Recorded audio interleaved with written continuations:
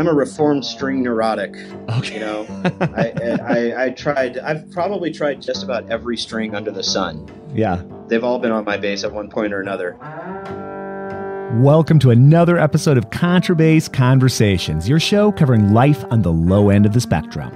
I'm your host, Jason Heath. So glad to have you here today. And visit our site at contrabassconversations.com for all the details about what's going on here. And I'd love to hear from you. Email me at feedback@contrabassconversations.com. Let me know a little bit about yourself, where you're from. That would be great. And I know you're going to love today's episode featuring Adam Booker. Adam teaches double bass and jazz at the University of Minnesota, Duluth.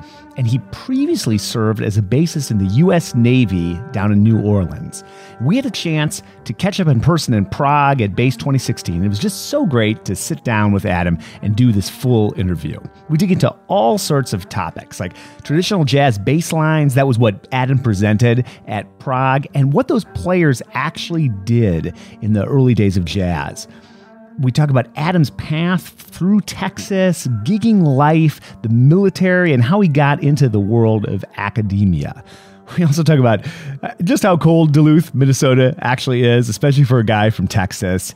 Stefon Harris, the great vibraphone player, and how he talks about scales being a collection of emotions. So many great takeaways from this interview. I know you're going to love it. And you'll also hear excerpts from Adam's album, Unraveled Rival, which features Pete Rodriguez on trumpet, Marcus Wiltshire on tenor sax, Andre Hayward on trombone, Ryan Frayne on piano, and Tommy Howard on guitar, as well as David Sierra on drums. I'd also like to take a moment and thank D'Addario Strings for sponsoring Contrabass Conversations and let you know about their Helicore strings, which I've used for years. They're multi-stranded steel core strings. They're made in New York at the D'Addario factory. They come in orchestral, hybrid, pizzicato, and solo string sets. And you can get all except the solo strings in light, medium, and heavy gauges. Check them out. Link in the show notes. And thanks also to Rob Anzelotti of basscapos.com for providing hosting for Contrabass Conversations. And bass capos are an excellent choice for any bass player looking to use a double bass extension. They're easy to install, easy to adjust. They're cheaper and more reliable than hand-built latches, and they're also lighter and quicker to operate. So learn more at basscapos.com. All right, here we go with our conversation with Adam Booker.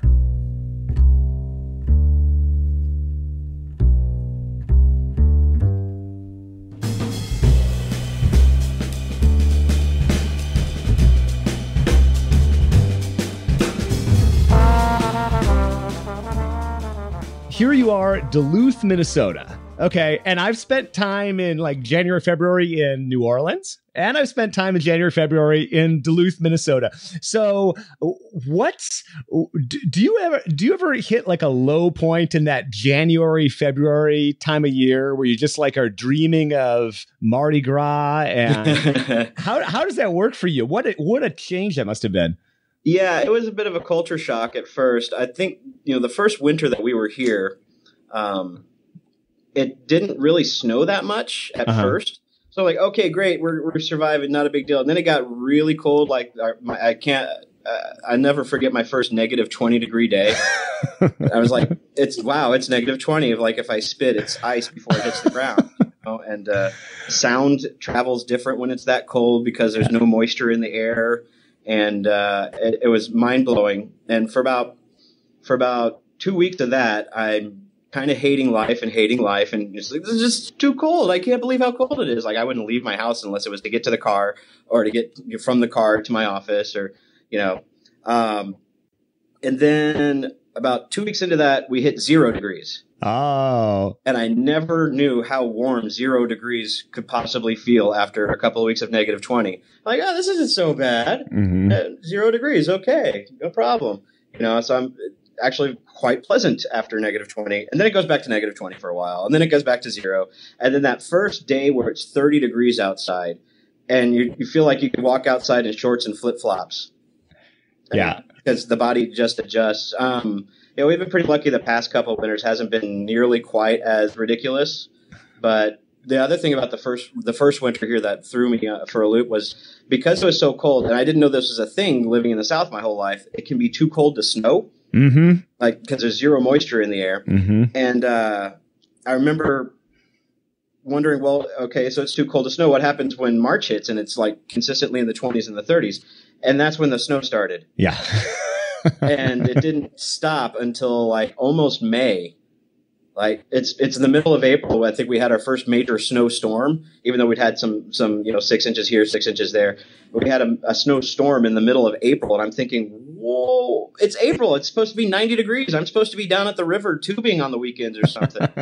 and of course that coincided with my first call to ever be a judge at a university jazz festival over on the Upper Peninsula. So I'm driving through a snowstorm, the first snowstorm of the year, in the middle of April, all the way across northern Wisconsin and into the Upper Peninsula, and the thing's just following me the whole way. Oh man, you're bringing back all sorts of like post-traumatic memories. Like that thing with like it's too cold to snow. You learn that if you're from that. I mean, Chicago's like South Florida compared to Duluth, but it has its fair share of cold weather. And I remember like looking at like it's like January. Those first couple of weeks of January are like the dangerous one, right? Yeah. And you look outside and it's like this beautiful sunny day, and I usually think like, oh no, and you like open the door, and for me it's like, yeah, it's amazing like what a 0 degree day like feels after those like negative temp. I remember walking to rehearsal downtown Chicago with another bass player, and it was like 3 degrees, and we were both like so happy that it was 3 because it had been like -20, -25 or whatever. And for me, it's just like emergency. Like I can't feel. I don't know. Can you feel the difference between like -20 and -30 and -10? To me, it just feels like my life is in danger.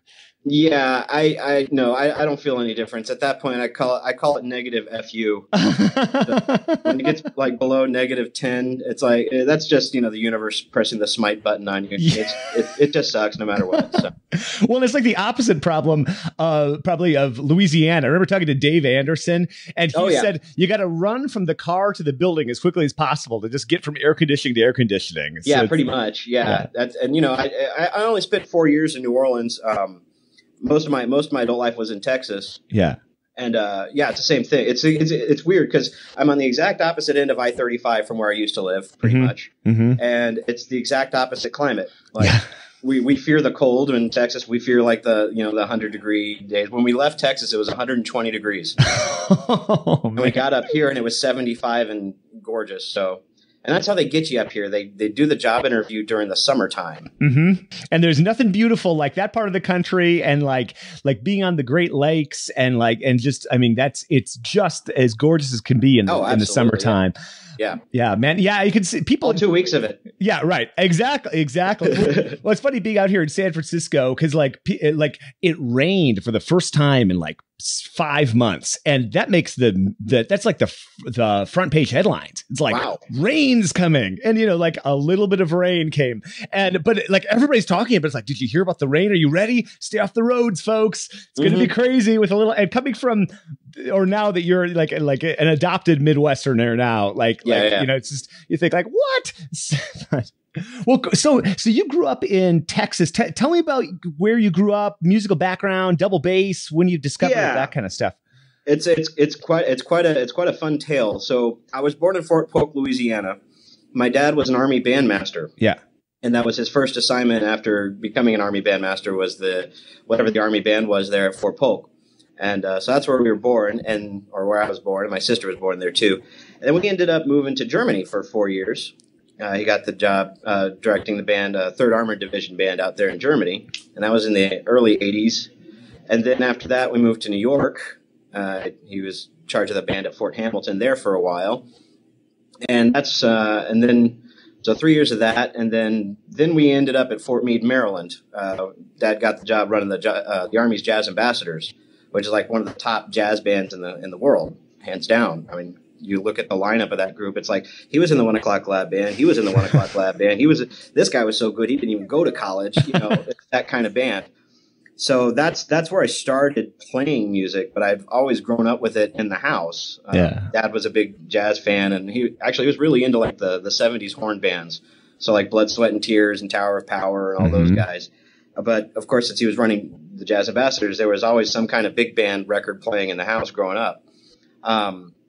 And the best part about that gig is that's when I started really recognizing music for what it was to me, just something internally that I had to do. I got to spend my summers in front of that band because, cool. Dad had to work, mom had to work. Where are you going to put the kids? I'll come to work with you, Pop. So I'm here I am like 10, 12, 11, 13 years old, just sitting in front of this world-class big band, watching my dad run a big band all day long. So that kind of set me on a path pretty quick. That's awesome. What was his instrument? He was a trumpet player. Trumpet player. Okay. Now he's more of a composer. He writes music he's retired. He was teaching down at University of Arkansas, Fort Smith. And now he's retired back home to San Antonio. We call San Antonio home base. That's kind of where the whole family's from. Okay. And so he sits at his house, writes music all day. Bummer. Yeah, I know. Well, so yeah, you can see the family influence in your background, like going into the Navy. Did you think about military bands as like was that something that you were seriously considering from an early age, or? No, not at all. That's I always knew that was an option. Yeah. I was quite literally not doing too well in college. I just really wasn't feeling the college thing. It took me 3 attempts to get a bachelor's degree. So my first attempt, I wasn't really interested in going to class, like so many young musicians can be from time to time. I was already, I really quickly got into the gigging scene in Austin my freshman year of college. And at that point, I had that attitude of like, well, I'm already playing jazz for a living. Why do I need to go to school for it? And better or worse, that's not necessarily a bad way to think. It's just I didn't want to waste money, and I was more interested in playing than going to 8 a.m. theory. So, dropped out and then went on the road with a band called the Asylum Street Spankers, which was like a 10-piece vaudeville Western swing country jazz band that used no amplification whatsoever. So I was 19 years old, touring all around the country with that outfit, and it was that was kind of an eye-opener about the music business for me. 19 years old and hitting the road with that kind of group. When I got a year off the road, I was on the road with them for about a year, and I got off the road and I went back to college because that's what you do. You go back to school because you can't think of anything else to do, and financial aid checks are pretty sweet. Yeah. But in the interim, during that year, I met and started dating my first wife, and things got pretty heavy and we decided to get married.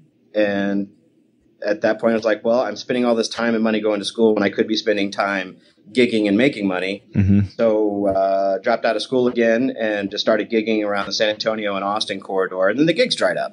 Bought a house, married, gigs dried up.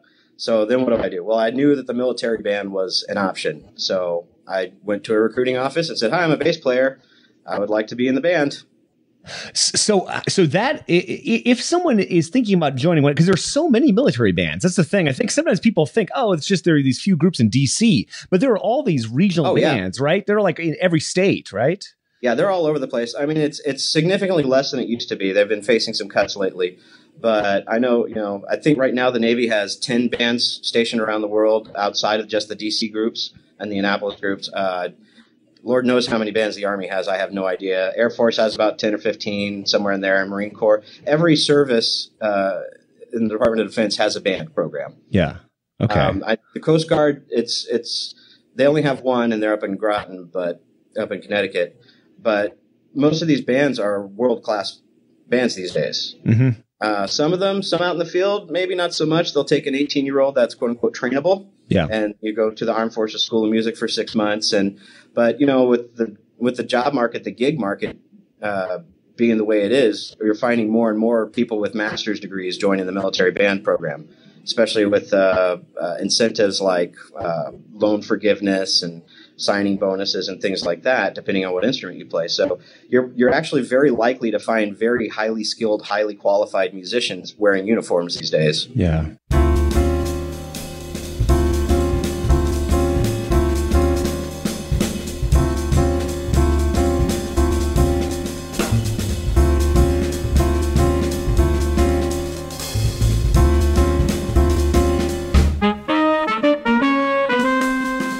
Yeah, my wife made the finals for the Army band harp position, which I was not aware that there was a harp position until it was advertised. But yeah, and that was like, yeah, especially I've got several friends out in DC that play, play in the band, and they do other gigs and that. Mm-hmm. So that's interesting. Is there any, because you see these jobs advertised sometimes in International Musician, the Union Paper, that sort of thing, but you can also just go to a recruiting office and say, I play trumpet, I play bass. You can, but be careful what the recruiter says. Yeah, that's what I was wondering. Like, yeah. Well, it was funny because I originally looked into the Army because Dad did it, can't be too bad. He did it for 21 years. So I went to the Army recruiting office first, and I said, "Hey, I'm a bass player. I'd like to be in the military music program."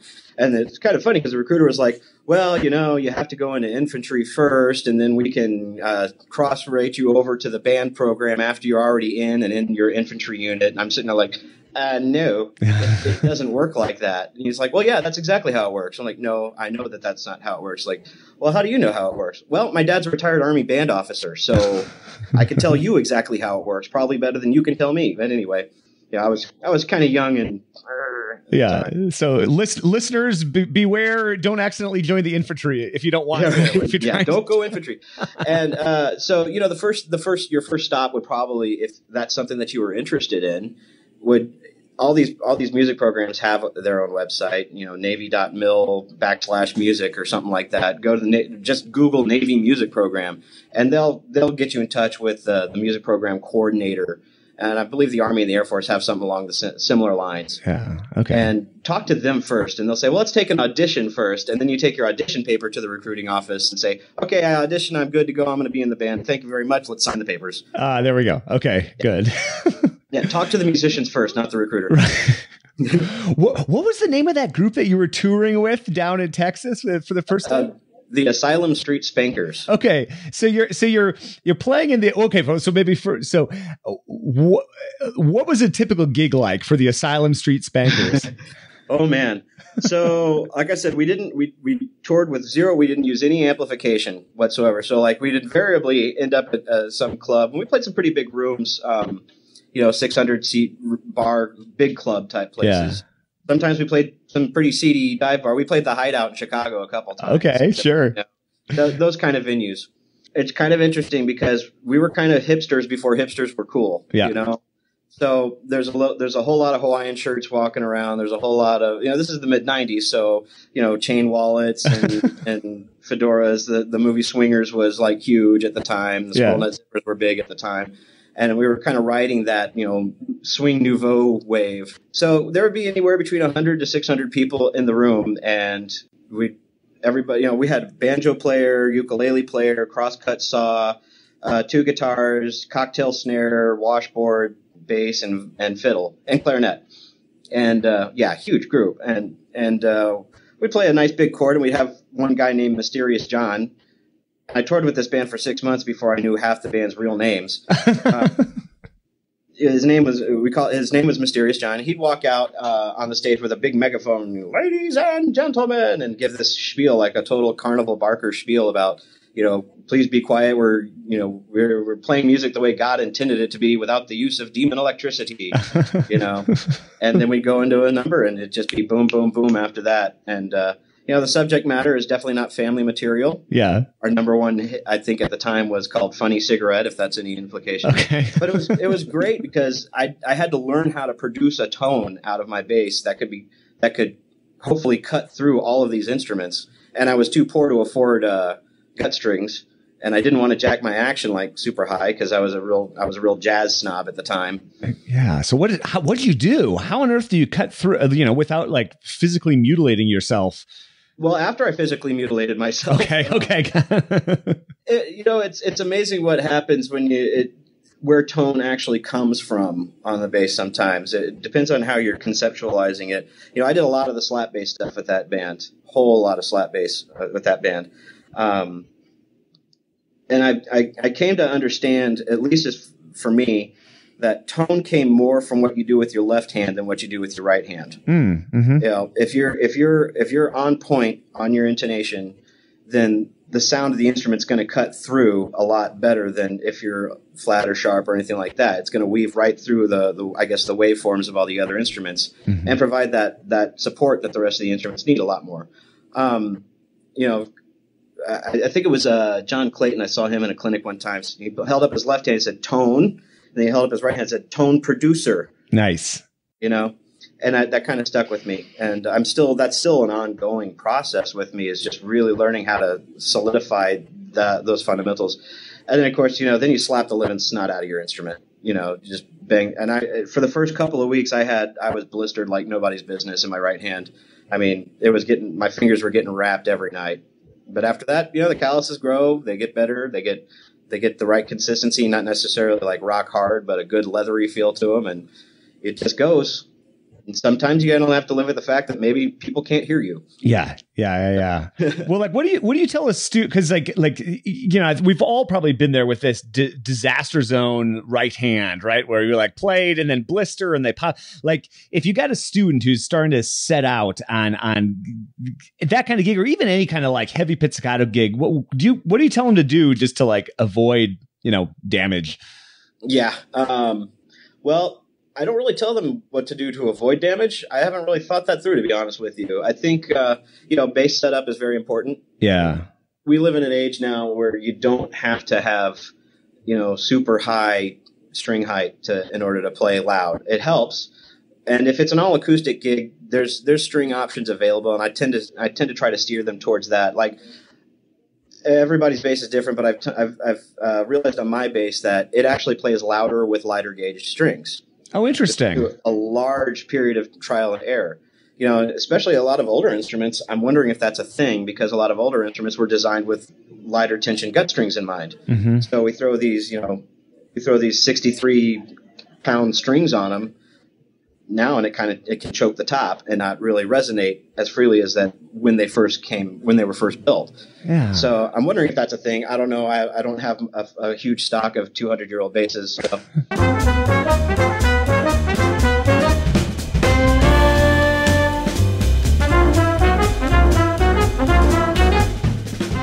That's interesting though, because I think, you know, I like go to order some new strings and I just in my mind I think, oh, I want a bigger sound, I'm going to get the heavier gauge.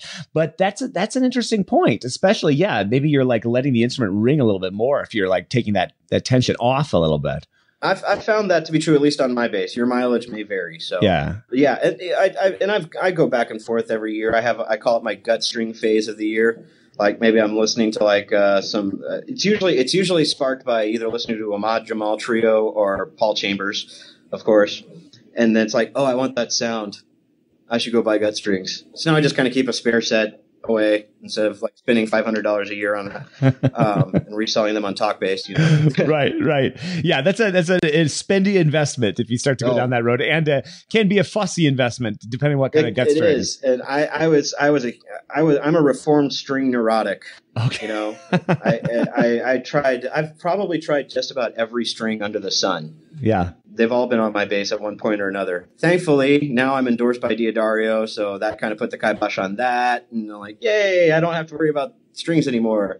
And it's amazing what happens when you limit yourself to one thing and say, I have to practice on these to make them make the sound that I want them to make. Yeah. The tinkering thing, and I think it happens to all of us, probably not just in music, in every aspect of life. Even with this podcasting thing, I'm like, if I start to experiment, like all of a sudden I'm like trying everything. And the same thing, like I know people, I've never been like the biggest string tinkerer or string neurotic. That's a good term. I like that.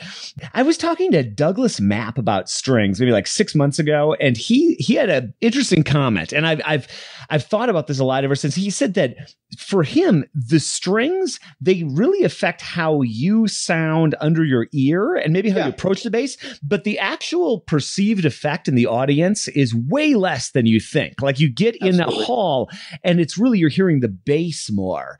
And I've thought a lot about that ever since hearing it. I bet the tension, like you're talking about, can probably change the sound too, but I guess it must change the way we approach the bass, but maybe it lessens as you get away. Yeah, I don't know. I've done some things where like I would set up and put like some kind of recording device at different distances away from the instrument, mm-hmm. and it's night and day. What you hear under your ear is not what the audience is going to hear 20 feet out. Yeah. And it's the same thing with amplifiers and stuff like that. What you hear sitting right there at your feet is definitely not what the audience is going to hear 20 feet out. Yeah. I love doing that experiment with students. Like when we're talking about projection and that sort of thing, and have them walk away from the instrument and have other people. So I gotta ask, because you're doing your undergrad and you leave to go tour with hipster swing bands, and then you come back and leave, and now you go the full on academic route. You get your DMA, and you're a professor now, and which is such a cool thing to get. What set you down that academic path, especially since it seemed like you were kind of resistant to the whole formal school thing early on? Well, Uncle Sam's Navy taught me a couple of very important lessons. The most fundamental of which is I can wake up on time and do my job. Yeah.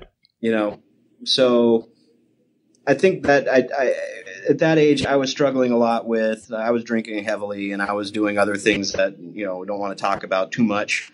But Uncle Sam had a really good way of putting at least some kind of controls in my life, and disciplining and learning how to be disciplined. I wasn't the best practicer. I wasn't the best at setting my alarm. I wasn't the best exerciser. I wasn't really doing a lot for my professional, reputation back then. But I would show up to gigs. But I got out of the Navy and I felt like, or a year before I got out of the Navy, I felt like, okay, I can do this. I can go back to college and I can do all of it this time around. And I kind of, I made a promise to my CO on the way out. Yeah, I'm going to go all the way on this one. I'm not stopping until I'm Dr. Booker. Honor, courage, and commitment are the Navy's core values. And I kind of had those stuck in the back of my brain. Military is really good at brainwashing you that way. It's a good thing. So, right. Definitely what I needed at the time. Yeah. Well, it's so tough, like with the jazz, and as someone like I'm 1 to 5% of my playing is jazz playing, right? It's like pretty low, not zero, but very low. But the lifestyle associated with the jazz gigging scene or any sort of late night scene, like I go to an orchestra rehearsal and it's maybe 10 a.m. to 1 p.m. And then a concert 10 p.m. is kind of like we're starting to complain after a 10 p.m. concert. And who put Mahler on this program? Yeah, exactly. But when you're playing till 2 a.m. and you're doing, it's a lifestyle that's a little less out of what you think of like a stereotypical normal work day. Oh, I know. I mean, in New Orleans, gigs would easily go to 4 o'clock in the morning. Yeah. And then I'd have to be up for PT at 5:30. Oh, there were times I wouldn't even go to bed. I would just kind of go straight to the base and the military base, not the upright base. I'd go straight to the headquarters and just kind of maybe catch a quick nap on the couch in the band hall and then get up and get in PT gear and go jog. But I don't know. I feel like sometimes we do that to ourselves in the jazz scene. Like there's this mystique about what we do, and we try our hardest to perpetuate that mystique. Yeah. A lot of the top cats that I know now don't do the hang.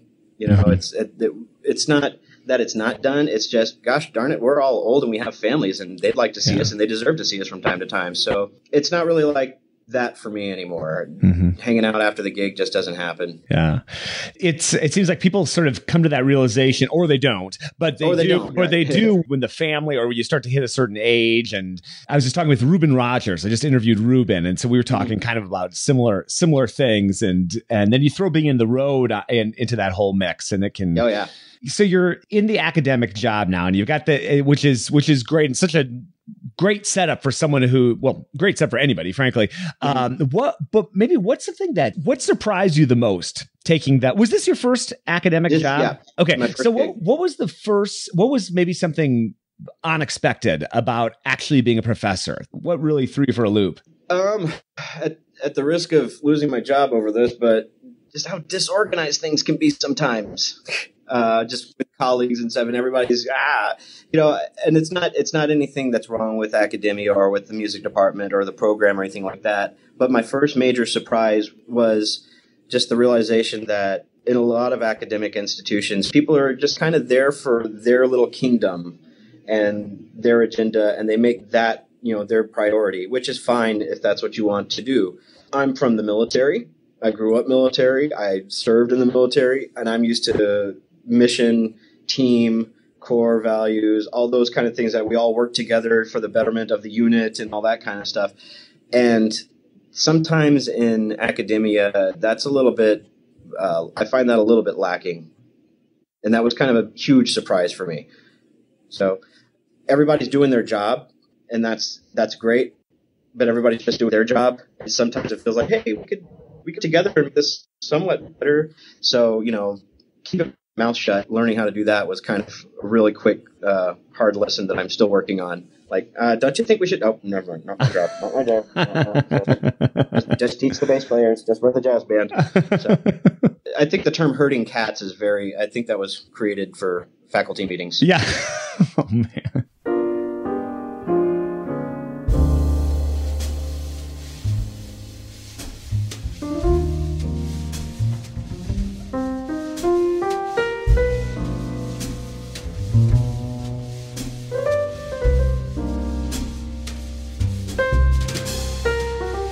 So you presented at Prague about early jazz bass techniques. What did you talk about exactly? Well, let me preface with having played a lot of earlier jazz, a lot of trad jazz, a lot of New Orleans style, that I came to understand that a lot of people really have no clue what they're talking about when they tell the bass player what they want for their band. No, it's just 2-beat. They only played 2-beat back then. No, they all played tuba and then they went to bass back then. I've told my students in the past that jazz doesn't have history; it has mythology. Of course we have history. You can read the great books by Ted Gioia or all those guys that really researched, Lawrence Gushee, that really researched it. But for the most part, it goes back into that when we were talking about the music, the jazz scene, right? It's that mystique that we place upon the music and the musicians that play it.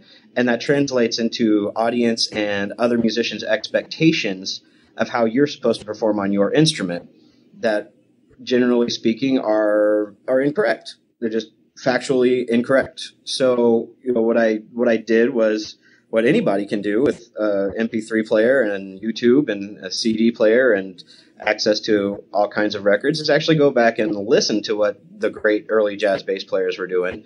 And it was like a revelation for me. These guys weren't just string tubas. They weren't just playing 2-beat stuff. They were playing a lot of walking type lines. They didn't just stick to the roots on every chord. They did a lot of line work. They did a lot of arpeggios. They did a lot of great stuff. And they also did all the slapping things. And it wasn't like the bass was just an accompaniment instrument. It was another line on the contrapuntal form of early Dixieland jazz or early traditional jazz. So I think they approached it the same way as a trumpet player was approaching, and a clarinet player and a trombone player. They were just approaching it like a bass player was, setting up the foundation for what we now know as jazz bass sound. Oh, interesting. Okay, cool. So obviously times have changed in terms of gear. We have different options. So maybe you wouldn't be recommending what somebody, like in a Dixieland band was using. But like if someone's going to mostly play that kind of style of music, and you being a reformed string neurotic, what are some recommendations you give to someone who is going to focus on that? Oh, goodness. Yeah, if that's all you're going to do, go gut or go home. Yeah, really? But I do it on, Diodario helichord pizzicatos, and it's just fine. Like I said, tone is in your hand. There's a way to make it sound pretty close. It has to do a little bit of left-hand muting technique and things like that to kind of get that thumpier sound. Okay. It's still going to sound like steel strings, but it's going to be a lot closer. If that's all you were going to do, though, definitely gut strings on top, and maybe velvets on the bottom. I've found to be very stable because a lot of times your E and A gut strings will break apart with heavy slapping. Okay. And is there, and forgive my ignorance, but this is all like way out of my comfort zone. Is that setup at all similar to like what like a rockabilly player would play on, or is that like pretty different? Because I mean, I know that. Do you do any of that kind of playing, or? I have, yeah. It's kind of weird. Rockabilly players hate playing on my bass because my strings are like really low. Yeah. And yet I'm still, machine gunning it all the time. Yeah. You don't have to. Again, it goes back to the mystique of things. It doesn't have to be super high. Don't kill yourself. Even with gut strings playing straight ahead jazz, I had the fortune of studying with Ben Wolf for a minute, and he's definitely one of those New York gut string jazz warriors. And I asked him straight up, so how high are your strings? He's like, oh, they're not that high, man. Like that. They're not that high at all. And you can produce a big tone without having to have large string height. On the flip side of that, it may or may not be as loud. Mm-hmm. But it could still be big. There's a difference between big and loud. Yeah, sure. And, you do what the gig calls for, I guess. Like I said, I played trad gigs with steel strings. And when I was at Milt Hinton's house when I was 19, he had Spyrocord Vikes on his bass. And he's definitely like historically one of the top jazz bass players that ever existed, and slapped the living snot out of that thing. Yeah. And he was using Spirocores. So. Oh, how cool is that to be hanging out at Milt Hinton's place at 19? How did that come about? Dude. Yeah. Milt Hinton. That was fun. So there was this bass player in Austin named Rob Jewett who somehow managed to get Milt's phone number. And that's when I was on the road with the Spankers. And so I'd known who Milt Hinton was. He was like one of my early bass heroes right off the bat. So my dad, my dad introduced me to Milt Hinton at a young age, the music, not the man. So I got the phone number from Rob. And there I am sitting in my apartment in San Marcos. Okay, I'm going to dial the number. I'm like, I'm going to talk to Milt Hinton. This is going to be awesome. On the other line, Milt picks up the phone. Hello? I'm like, click. Because I'm so freaking nervous. This is like the first heavy that I've ever actually called. Yeah. No, it's cool. I'll call up anybody. It doesn't matter. I won't be, But, back then it was like, I'm about to talk to a living legend, like one of my biggest heroes. And so, okay, breathe, pick up the phone again, dial his number and call him back and say, I'm Mr. Hinton. My name is Adam Booker. I'm from Texas. I'm going to be in New York on such and such day on tour. I'd like to get a lesson. He's like, oh, that's cool, man. Let me let you talk to Mona. She set all that up for you. So now I'm talking to Milt and Mona, right? And so Mona's really gracious on the phone. We set it all up. And, yeah, there I am in New York a few weeks later. Where were we playing? Somewhere on Houston Street up in New York. And was it the Star Bar? Doesn't matter. Anyway, so I'm staying in Hoboken, and I have to learn how to take the train out to Jamaica, Queens. I've never been I hadn't been on the subway since I was like 4. And so I'm taking the subway out to Jamaica, Queens, and finally make it over to Milt's house. And they're having dinner and watching Jeopardy. And this is something they do every night. They watch Jeopardy while they eat dinner. And it was the most excellent setup that I could possibly imagine, because the subjects were like 20th century composers and musical terms. And I'm just sitting there like, I know the answer to this one. I'm answering every question. Milt looks over, puts down his, man, you a smart little son of a bitch, ain't you? Oh. But what a hang, man. This is about probably 6 months before he passed, too. Okay. Yeah, it was just great. He took me to the middle room in the house and showed me some things. Man, he was ruthless. Like, play a blues scale, or play a blues in G. And I start playing a blues in G. Stop. Why you play that note, man? That note don't belong. I mean, just ruthless, cutthroat. Showed me some exercises like, just playing a scale, going up, using first finger and coming back down, up a half step, going up, back down, just using first finger. Really got my intonation a little bit more together that way. Great exercise. I still make my students do it too. Yeah. And they showed me some slap stuff. Being a bass player, an upright bass player in Austin, Texas, you can't really get away from the slap bass thing. It's that town is like a mecca of slap bass players. The great Kevin Smith down there and Mark Rubin, those two guys really kind of made it a thing in Austin, Texas. And there's a bunch of great slap players down there, Josh Hogue and all these guys. So, and then we went down to his basement, and he's like, starts pulling out all these pictures, and he's like quizzing me. Who's that? Oh, that's Cab Calloway. Who's that? That's Cootie Williams. Who's that? I'm getting like the 3rd degree jazz history test from the judge himself, and I'm seeing these are all the pictures that he took when he was on the road with Cab Calloway and all those guys. It's like I'm in awe at this point. Man. And I have to go play a gig. I'm playing a gig like 5 feet off the ground because I'm just floating.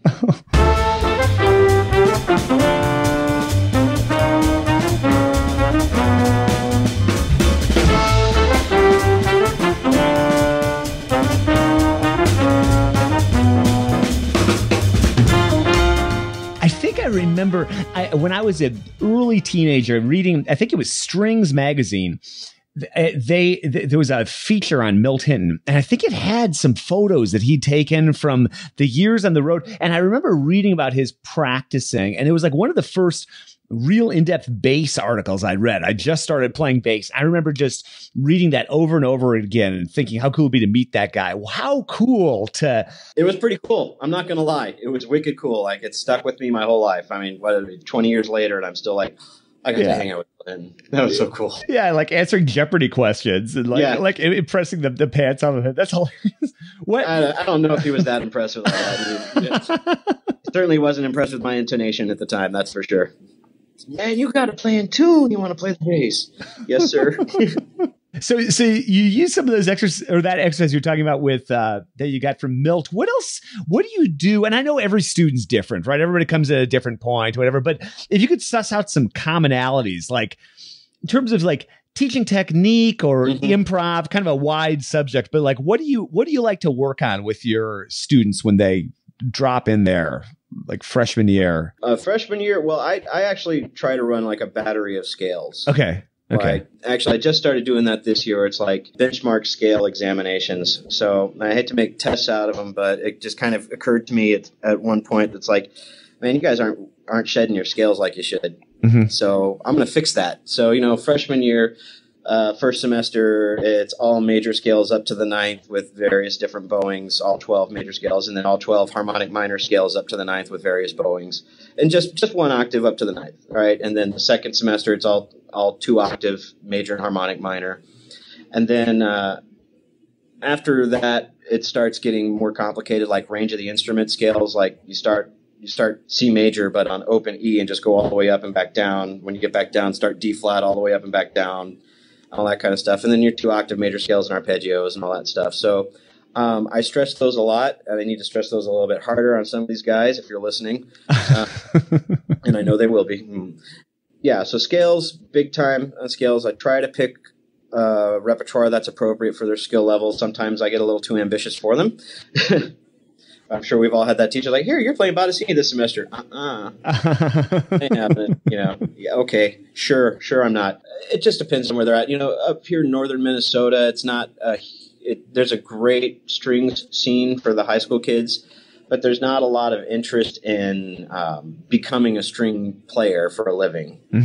We're in rural Minnesota. It's a lot of mining activity, a lot of blue-collar work ethic up here, which is great. Gotta love the work ethic. We get a good number of students from the Twin Cities as well, and they're a little bit, for lack of a better term, they're a little bit hipper to the idea of being a musician for life. Sure. It's a tough sell for a lot of the high school kids around here because they're being told, no, you're going to get into mining, you're going to get into this, you're going to do this that makes money, right? And I'm like, well, you're a bass player, you're going to make money. Everybody needs you. So it's kind of a mixed bag, the skill level that I get at the beginning. When I first got here, started to get my name out as a new professor in the area, a lot of my bass players that I was getting at the time actually never even touched an upright till they got to college. And that's pretty normal too. I find that a lot. They played electric bass a lot in high school. So, I'm going to go get a degree in jazz studies. Okay, cool. You play upright. Yeah. You're gonna. Here you go. So I get a lot of 18-year-old beginners. And yeah, with that, it's scales and vomit exercises till you puke. Yeah. No, well, I totally hear what you're saying. I taught at University of Wisconsin Whitewater for 5 years, So and would get central Wisconsin, a little more, probably not as rural as what you're talking about, but a lot of people who are like electric bass players. Now that they're here, now you're going to learn how to play bass. You got a jury in 2 years, and you got a proficiency scale thing at the end of this year. And I would just think like, man, what do we do? So how about in terms of piece, like I've struggled so much with students like that, and like what I would do with like a beginning student. Like I'm just starting a new student this week, and I'm breaking out that George Vance progressive repertoire, book one, starting in third position. I really like that approach. Do you use pieces like that with your students, or how do you like fit, I guess, repertoire, we'll call it, or just pieces? How do you fit that into their whole development? Yeah, so I found some students resonate really well with the Vance stuff. Like they just get it like that. I found some students do better with the Simandl stuff. They get the Simandl stuff just like that. I found some students the Sturm etudes just like that. Really, until I'm better at this or more experienced at this, I usually can't tell until maybe 2 or 3 weeks into the semester what they're going to be, what's going to get them making music as fast as possible. Because that's my job number one, at least as far as I see. I want them making music, not just playing the bass for the sake of playing the bass. No, you're gonna make music here, even if it's a Simandl etude, number 3. Yay, we've all been there. Make music out of it. As far as repertoire is concerned, I checked out Oren O'Brien's book.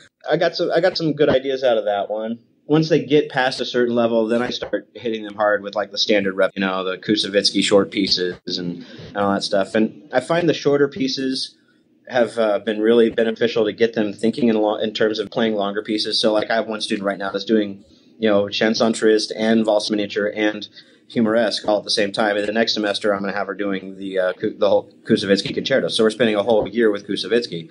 On top of exercises, etudes, and orchestral excerpts. So yeah, it's interesting, and I sort of have a similar approach with, especially because you just don't know what's going to catch with that person. You want to get that spark. You want to, and whether it's like you're saying Sturm or Samandel, or it's some of the Vance position work. There's something else I've been talking with a couple people recently. I'd love to hear your thoughts.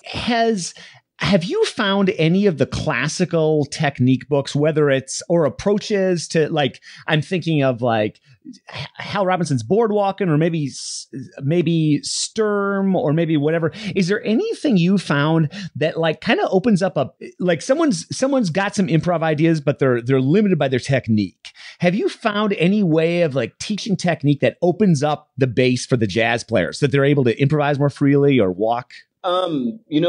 Rabath Book 3.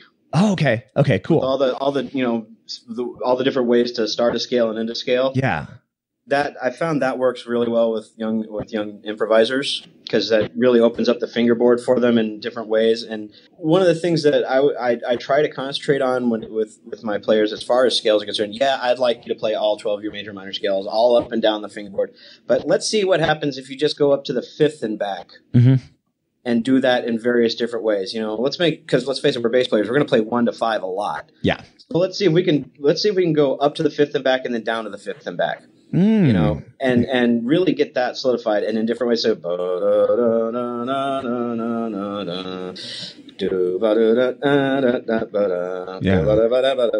as many different ways, little scale fragments like that, instead of making them have to think about the whole scale. Think about little scale fragments. Just go up to the fifth and back, and now go up to from 2 to 6, now back, and now 3 to 7 and back, and things like that. Just to break the scale up and stop thinking linearly on the scale, but think of a scale as a circle, as a cycle. Ooh, yeah, I like that. That's great. Yeah, that's like a more functional use of the scales. Like that's the vocabulary you're going to be using. No one ever plays like a 2-octave scale and. Right, exactly. Right. Yeah, and that is I think a weakness in a lot of pedagogy is, when you get to the jury, and they're like, okay, let's hear some scales. No, you're not playing a scale. You're playing a bunch of notes. Mm-hmm. Stefon Harris, best quote of the year. This isn't just a scale. This is a collection of emotions. And I use that daily.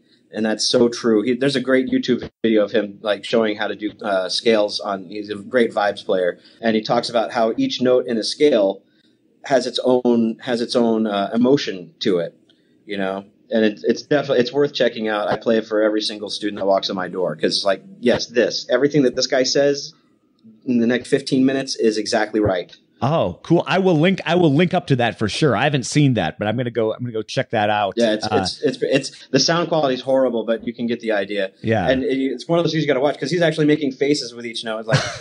It's like it's the best line in the universe. This isn't just a scale. This is a collection of emotions. Yeah. These are the colors that you're painting with for music. These are the colors that you're going to use. These are all the tones on your palette. So don't just think of it as a group of individual notes in a line. You have a crayon box here full of all these different things that you can use. Mm-hmm. I love that. That's a quote. Is that the Facebook quote? That's got to be an Adam Booker quote of some. Yeah, it's got it. That's.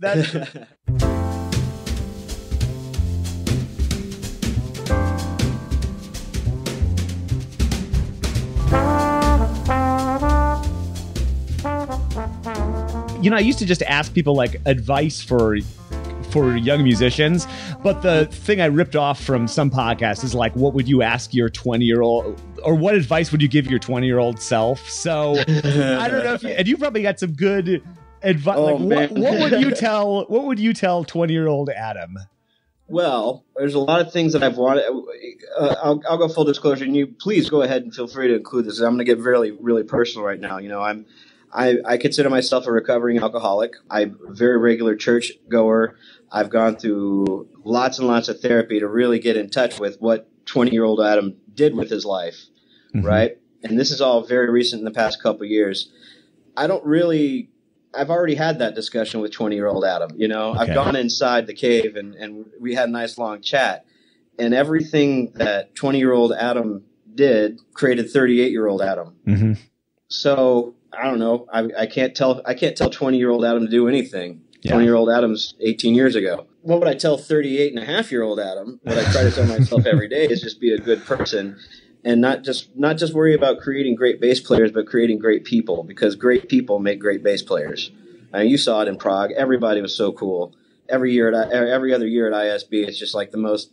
It's like going to a Zen retreat or something, because everybody's just like, we're a small community. We're all so cool with each other all the time and very experimental. I mean, the instrument itself is, as we know it, is only 50 years old as far as I'm concerned. You know, the repertoire is so advanced now, and it's getting further and further and pushed to the limit daily. I mean, violin, they've had hard stuff for a long time. You know, we're just getting to it. So 20-year-old Adam probably gets a pass. 20-year-old Adam did a lot of cool things. He did a lot of stupid things, but he gets a pass because he created 38-year-old Adam that I'm very happy with right now. Yeah. Yeah. You know, it's funny you say that. You're the only person who's said that, but I think that's actually kind of my answer to that question too. Not that, like what would you, especially in terms of like, would you do anything differently? And I think no, because that all led to, 40-year-old Jason sitting right here talking with you, which is so cool. I'm so glad that we get to reconnect. Yeah, it's fun. man. I sent that Facebook message and then I'm looking and I'm seeing like old correspondence we had on Facebook Messenger, almost 10 years ago, which is hilarious. Right. Yeah. Seriously, I'm not kidding. I would drive to and from gigs all around Texas, and I would have the podcast loaded up on my MP3 player, like one ear in while I'm trying to drive at like 3 o'clock in the morning, listening to your interview with Hans Sturm or with Francois Rabat or all those guys. Oh man. Well, I'm honored by that. And that's one of those, things that there's that disconnect of like actually doing this and then realizing it's going out to the world in the way it is. It's cool. Yeah, right. It's cool to have you as a part of it, man. It's great. The honor is all mine, man. This is like bucket list check. Good.